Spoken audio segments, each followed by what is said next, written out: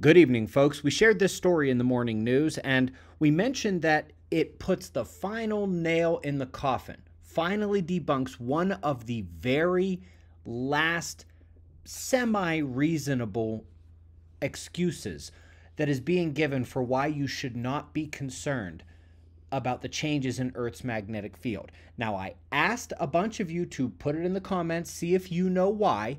We're going to watch a video from a couple of years ago and then come back, wrap it up. Hopefully you all got the right answer. Here's the video from a couple years ago. See you in 5 minutes.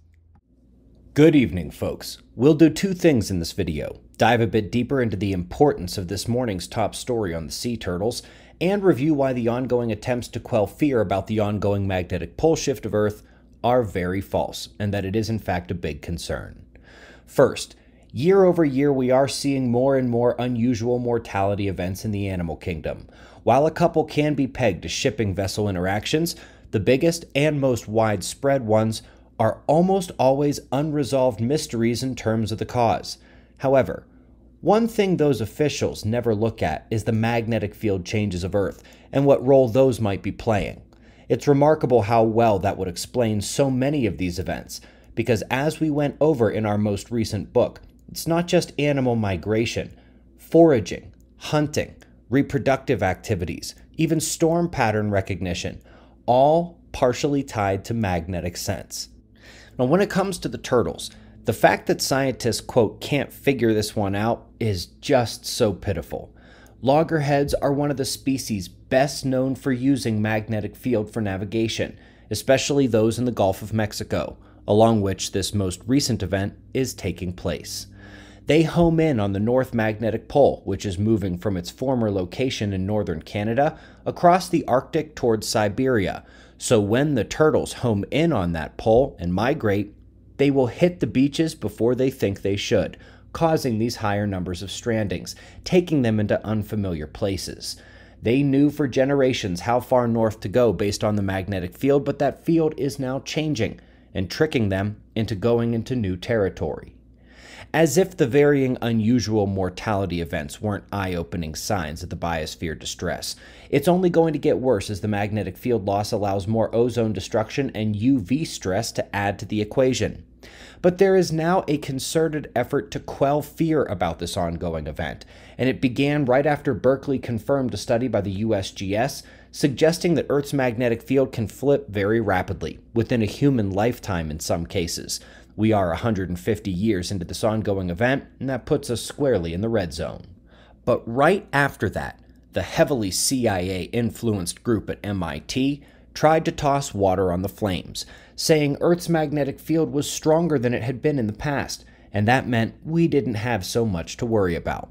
Well, first of all, they studied 5 million years of data, which is less than 1% of the more than 2 billion years of paleomagnetic data available, which is like studying a dead body and making detailed judgments about the person's entire life. Second, considering the dire implications of a magnetic pole shift, that's like being at the top of this roller coaster and trying to calm people down by telling them how high up they are as they stare down at what's about to happen. And for 6 years since that MIT report came out, it was that logical concept versus the seemingly untouchable experts at MIT. You can guess who most people believed. Then this happened, the definitive study of a previous period of high geomagnetic strength, just like we have now, and shocker, it didn't matter. When it's time, it's time. The strength of the field during an interval between magnetic events is irrelevant. The field can shift regardless of the overall magnetic field strength.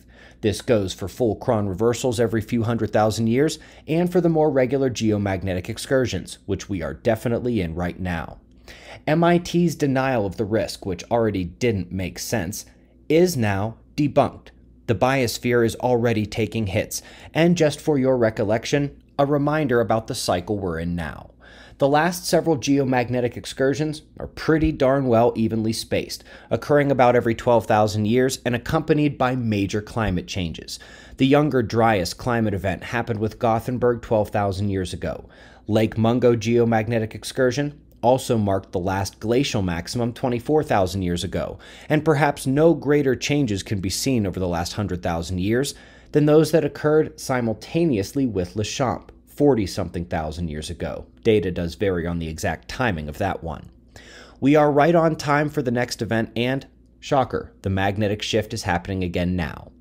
We have already seen one of the primary accelerations where the field was weakening 5% per century at the start to now 5% per decade according to the ESA, and where the magnetic poles are speeding up their shift as well. Best guess on timing is the late 2030s to 2040s for the full flip event, but obviously, things don't wait to get bad. They're getting rough now, and they're going to continue until the next age of Earth begins. When it's time, and it's time. Be safe, everyone. So it should be relatively obvious what I was talking about. One of the very final, after everything else had failed, one of the last things that scientists have tried to do, and it really is basically the last thing they've got in their arsenal in terms of trying desperately to convince you that you don't need to be afraid about Earth's magnetic pole shift. It was the fact that, oh, well, Earth's magnetic field is pretty strong today, much stronger than it used to be. Well, as we saw in that 5-minute video from a couple years ago, it has no bearing whatsoever. When it's time, it's time. But now, on top of that, we also know that Earth's magnetic field is not so much stronger right now than it used to be. Something went wrong with the previous paleo intensity results. They've got new ones. They confirmed it. End of story.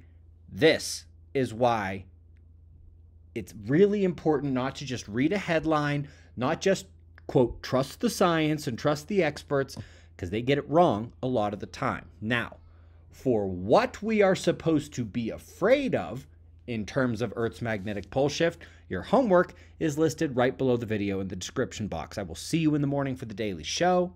Be safe, everyone.